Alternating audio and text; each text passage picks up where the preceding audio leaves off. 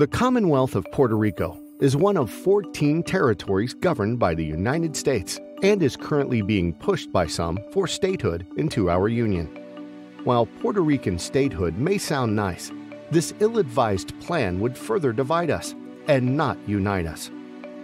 Here's what you need to know about Puerto Rican statehood. As U.S. citizens, residents of the Caribbean island do not pay federal income taxes, but can freely move between the island and the rest of the United States. Puerto Ricans are not eligible to vote in presidential elections and do not have voting representation in Congress.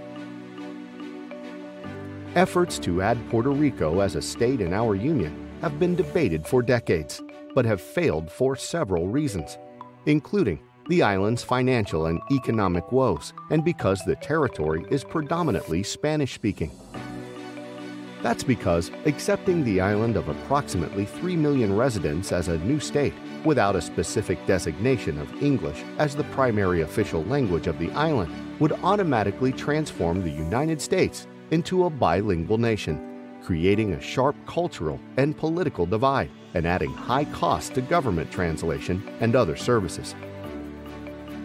It's critical that our nation preserve English as a common unifying language for schools, public institutions, and all levels of government. In fact, recommendations from President Barack Obama's task force on Puerto Rico's status stated that if Puerto Rico were to be considered for statehood, Congress has ultimate authority over admission, and English must play a central role in the daily life of the island.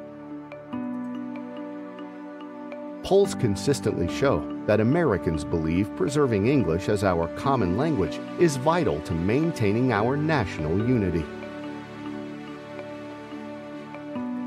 That's why Americans should reject any statehood measure for Puerto Rico until a large majority of the island's residents become fluent in English and the island adopts English as its official language of government.